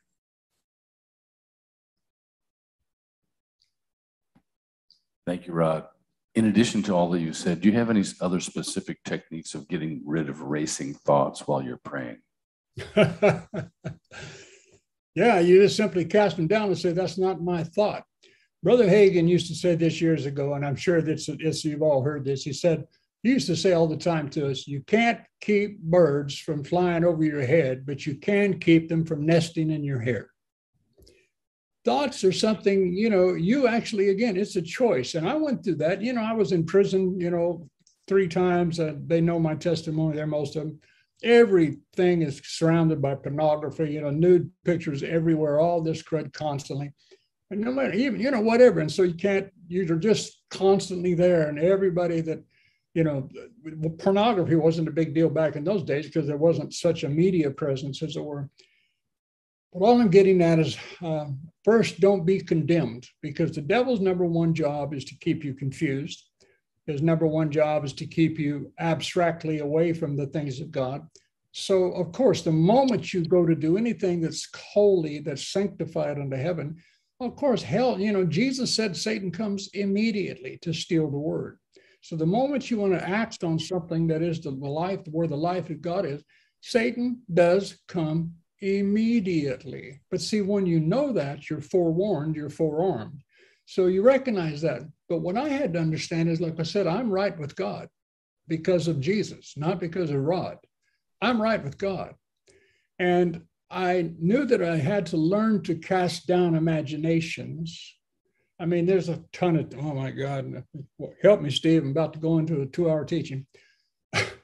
But, casting down imaginations, pulling down strongholds. I'm saying it backwards, right? Pulling down casting down imaginations, and bringing into captivity every thought to the mind of Christ. He said you can bring every thought into captivity to the mind of Christ. I believe that. I've done that. I no longer am what's the word? I'm no longer shaken by bad thoughts because I've learned to recognize they're not mine.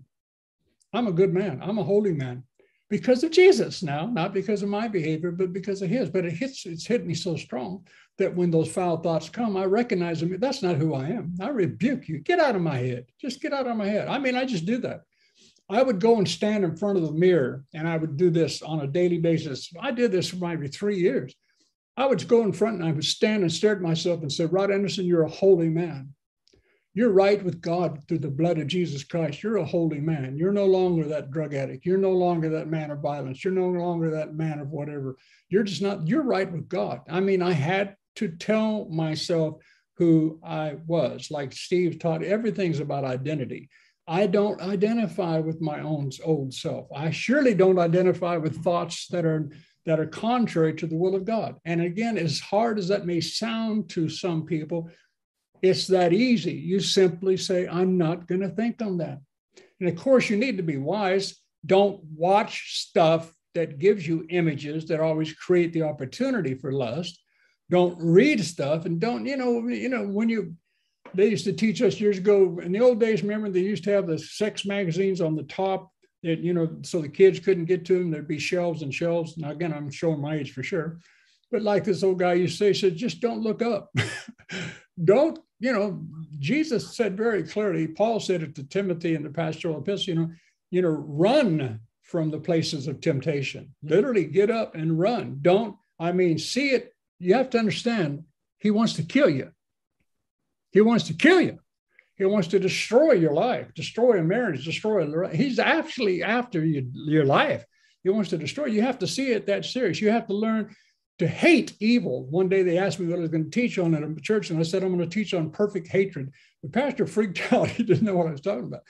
And I said, no, I'm talking about the fact that God said in his word in Proverbs and in Psalms, he said, you have to hate sin.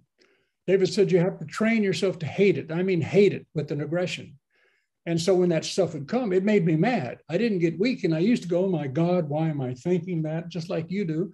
Oh, I don't understand. Why am I being bombarded with these thoughts? It's because you unknowingly, unmeaningfully, you're allowing them. Like I said, because he's given you the authority to cast them down. You see, if you keep thinking about something long enough, it goes to the next stage where you get imaginations. What's the root word of imagination? Image. You think about something long enough, you start to get images. If you imagine things long enough, it can lead into a stronghold. As long as it's just a thought, you can deal with it. Even if it's an imagination, you can deal with it. But if it's gone to a stronghold, that's where you do often need somebody to pray for you. You don't always, but you need somebody to pray for it. But see, we always look at that in the negative. If I can get you to thinking the word of God, Think on those things for lovely, pure, honest, just, of good report. If there be any virtue, if there be any praise, think on those things. If I can get you to actually be intentional and start that job, start that journey, get that book out, get those scriptures out every day, and just understand this is life. This is life. They're life unto me. They're health on my flesh, but they're life unto me. They're life unto me. I mean, you got to yell sometimes. You just got to get serious about it. You know, I have to train people. I have to train Englishmen how to yell and be passionate. They don't know how to. Oh, my God, I'm sorry. I shouldn't be that loud. Oh, goodness. But if I can get you to think good thoughts long enough, guess what? Those good thoughts become imaginations. And you start seeing yourself blessed. And you keep seeing yourself like God sees you long enough, and guess what? It can become a beautiful stronghold in your life. I know I'm loved by God, but you just cast them down. You actually tell them to go. You recognize they're not my thoughts. That's the devil. Like I said, birds bringing stuff by to see if I'll bite. Satan's a good fisherman. He always knows the bait that we used to bite on. So why change bait if we keep biting on it? But that's why you just quit biting it. I'm not going to take that. No, I'm not going to take that. I'm not going to linger and looking at that woman, hot weather, low cut dress. What? I'm not going to check it out. I'm not. I do. You choose. You make a flipping choice. You man up and you make the choice. I'm going to look that way. I don't need that in my life. And you think I'm saying that's easy at first when you first get started this stuff? No, because your flesh will rail and jump and kick because Satan's had you for so long. He knows he's got that in you. But remember, Jesus said that the wicked one comes and he finds nothing in me that he can attach himself to, is what it says in the Greek. There's nothing in me Satan can attach to. And that's a giant revelation. You know, I had that all these. Is there something in me that he can attack? Is there something there that actually is kind of his? And I just rebuked it. I said, no longer. I repent of that. I reject it. I renounce it out of my life in the name of Jesus. I'm sorry. But yeah, no, you just tell those racy thoughts, you're not mine. Get the hell out of my life. This is what you do. Yeah. There you go. That is hell. You get that hell out of your life. Yeah. Okay. We got two more questions, and then we're going to have time for prayer. Well, hi, Rod. What a great teaching. You're such a patriarch of teaching. I think that was your best teaching. I heard you many, many times. Thank you. Don't forget to speak. Don't forget to speak about my humility. Wait. I love your background. Is that like Mick Jagger behind you? Oh, that's the shrine that Steve asked me to put up. We only light the candles at night, though. I had to get that in because I kept on looking. And then you're such a jokester. And he'll get you back next time. But I know. A little word. For my wife goes to work. We always walk and pray around the block. And she asked me, Ed, how was your quiet time? And I go, I hem and haw. And she goes, you don't have a quiet time, do you? I'm working on it.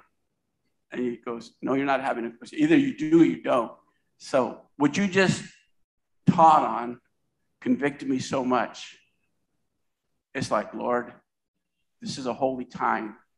And I'm skipping it. And then you're talking about, it's funny you were saying how many years you have. I'm be 68. And I'm going, Lord, the little time I have left is precious. I can't waste it.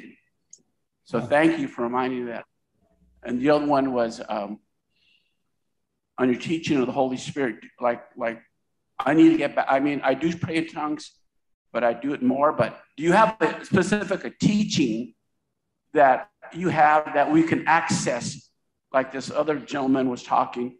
And there's other men who have questions and they're struggling with tongues. It's not, I just need to get reinforced. That's what I'm saying. So if you have a teaching, can you give us a website? We can go to it. You know what? Since everything's happened, we've been gone from cassette tapes for 100 years and we haven't, I've been ministering to the church. I cannot tell you where I actually have it. I do know for sure at Jubilee in their archives, I have at the church. I know I've taught a solid hour to 2 hours on tongues before, haven't I, Steve? And I know for sure that I've done like a whole message or two on on thinking, on correcting wrong thinking, but forgive me. If I can locate something that actually is that I can hold on, I'll ask some of our friends here. I will definitely find out about it and send links to Steve so that he can get them to you. That's all I can say. I can't promise anything else. But yeah, it's crucial. But there's wonderful books out there. There's the renewing of the mind, the transformation of the mind. It does metamorphosize. Remember, that's what the word is, metamorpho, transformation. It means like we all know the old illustration, but it's so beautiful, isn't it? You go in like a caterpillar, like a worm. You enter this stage of chrysalis where there seems to be no activity. That's what happens when you first come to God. You get to a place, there's change happening, but you don't see it. But then you come out, when you stay with it. I mean, if that worm tried to get out of that chrysalis too soon, he'd die a worm. But because he stays where he's at and he stays with it, he comes out on the other side changed in form, function, and reality. He now has wings. He's able to fly, whereas before all he could do was crawl. There's so much, gosh, amazing stuff in that. But I'm saying there's all manner of books out there on renewing the mind. John Bevere has a great book, and gosh, I'm sure just about any minister you can name that's around has good books on thinking. I'm just saying, so please, just Google it. I mean, they're out there. Just Google renewing the mind. And another thing that'll help, I'm sure, Steve knows who, you guys have probably heard of Dr. Caroline Leaf, right? She is the woman who's a brain scientist. She's whatever it is. She's, the blonde South African woman. And she teaches exactly, she's a medical professional of such a high degree. She has I don't know how many doctorates. And she does all those illustrative things where she shows exactly how God made the brain and how thoughts could move to this and touch this. And then that thought touches this, which causes it to touch this, which causes it to touch that. And I mean, it's incredible when you literally see science back up exactly what God said. Go on YouTube, watch Dr. Caroline Leaf, L-E-A-F. And there's several things on there, but I got to tell you, she talks fast. She's a scientist. You have to turn everything off. And you have to, again, learn how to listen. Just stop and get your pen and pad up and listen. I mean, listen and watch them about 4 or 5 times. Please train yourself to go over things more than once, please. Anyhow, that's all I can say right now, sir. In fact, I've got one more question. And Ed, go back and listen to this message, because it was in this message the Lord spoke to you. So the message heard a second time, well, he'll speak further into you. And that's what I've done in moments when I've been really touched. I go back to the place where I was touched, and it grows it, builds the authority. So this is the message, and all the others then become the strengthening, the addendum. But this message is yours. So own it. Just all of us, we can, message heard the first time is never it's just the introduction. Yeah, the door's open. I got one last moment for Mark. Go ahead. Question. Hi, Rod. I'm very loud. I'll hold this way. Really appreciated. You don't know how much your discussion on being still. It's something I've been practicing for 20 years, and you just gave me justification. Recently, I've been feeling that's like the wrong thing to do. It's a waste of time, and I'm kind of confused. Let me explain to you a little background. 20 years ago, I used to go to Quaker meetings. And in Quaker meetings, they have a quiet, still time during the meeting for 5 minutes where everyone's just silent, no sound, nothing, and you pray. And I still do that on a daily basis. And I haven't been to a Quaker meeting since 2021. But I still do that because it gave me peace. And I felt, that's the only time I've ever really felt that I've been close to God, if you want to know the truth. Of all the things I do. That's the one I feel the closest with. But recently, I've been told by people around me and things that if you aren't talking and moving your mouth and voice come out, you're not praying. You're quiet. And I'm saying, but I am praying. I'm talking with God, but I don't see your mouth moving. I don't see anything talking. I don't hear your voices. So I'm confused. Can you please give me some clarity on that? Because I feel like that silent, and when you say stillness, I quote, mean silence. That's my stillness, it's silence, talking. That's the closest prayer I have to God. And I like your word of petition. I always call it Santa Claus praying, because I think people are asking for things from Santa Claus for a gift, a present, and then when it's done, they say amen and they walk away. I thought, well, you just had a nice conversation with Santa Claus. Yeah. It's the other part, the communion, that's the important part. And I only get that through the stillness. Can you please clarify if I'm right or wrong? Well, no, you're not wrong. How But, do I look at that? Thanks. well, you're not wrong, but remember, it's not a matter of being right or wrong. It's a matter of just knowing the timing for what. What I mean is because, there's, of course, if you, like they say, if you have a praise in your heart, it will come out of your mouth. You know what I mean? We glorify God by what comes out of our mouth. So there's nothing wrong with that. But of course, yeah, well, if people get upset or concerned because you're not opening your mouth, it's just that as politely as I can say it, they probably just don't have the understanding that we're talking about in this particular message. And they're still judging, as it were. They don't mean to, let's just take it for granted that they're good people, but they're operating on the knowledge that they have currently. And, because that's to them prayer, there's no such thing as praying without, making a lot of noise. It's like my Nigerian friends over here, in the African churches I teach, and they all have a prayer time. It's so funny. I've talked to several of the bigger pastors, and they understand.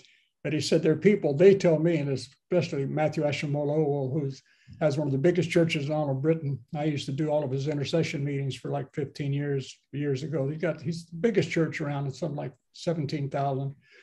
But he used to say, it's so funny. He said, my people will come together. Prayer time starts at 7:30. He said, the clock ticks at 7:30 and they start yelling in tongues.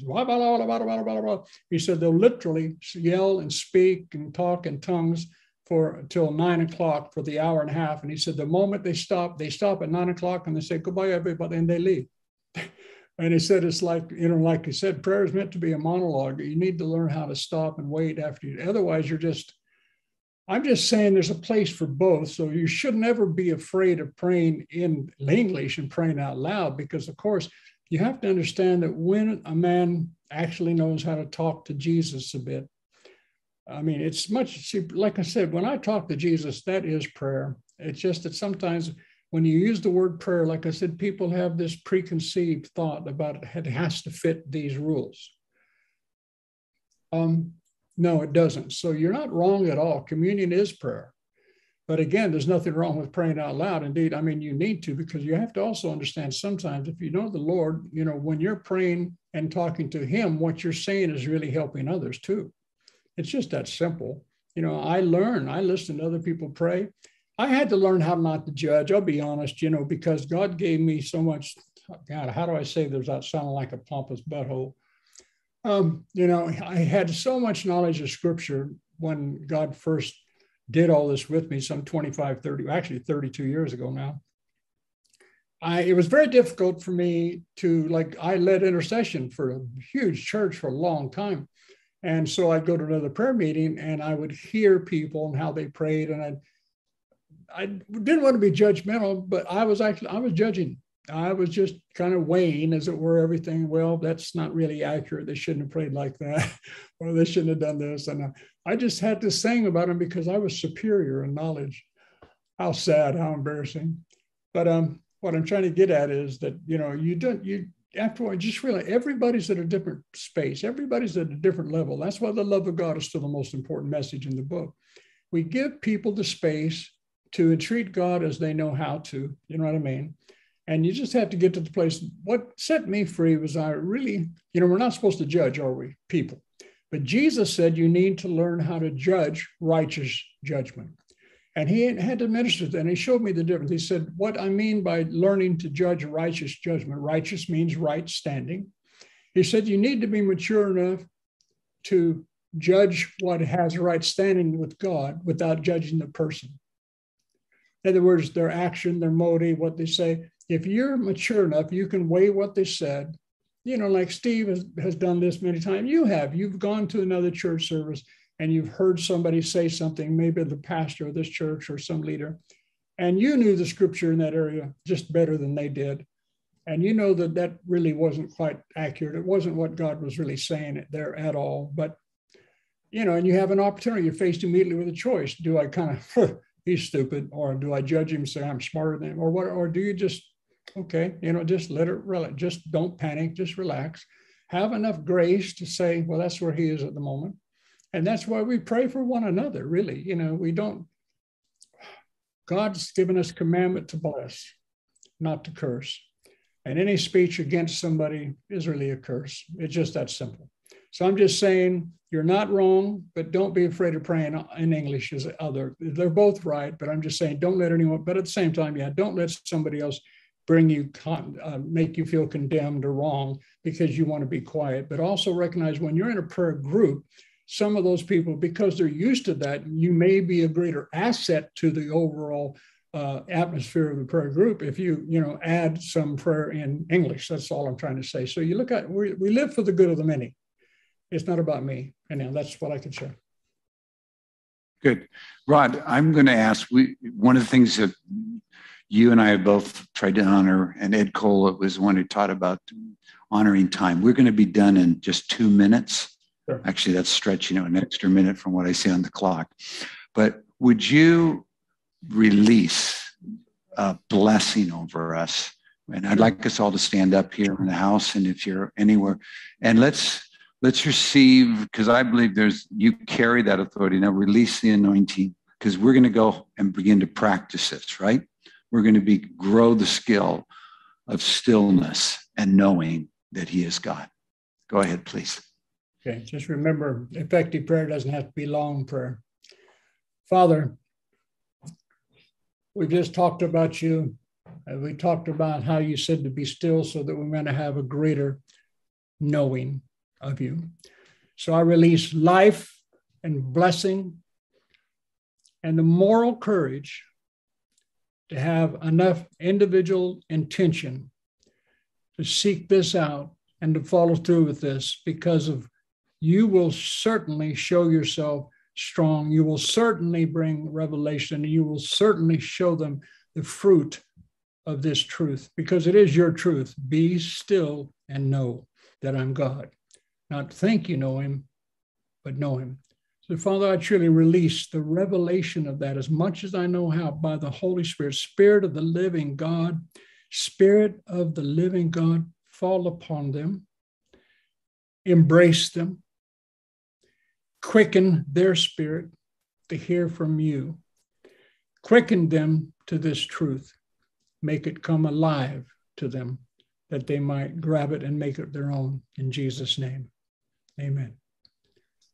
Amen. Amen. Amen. Rod, thank you, Rod. Again, you're just our favorite teacher. Look forward to you coming back and being with us in person, and we'll do more of our gatherings. So we want to thank you and bless you. And God bless all of you, Jubilee family. I love the Jubilee family. Bless you guys. Be nice to Steve. He's really a nice guy, and I will take down his pictures no matter what he said. Bye-bye.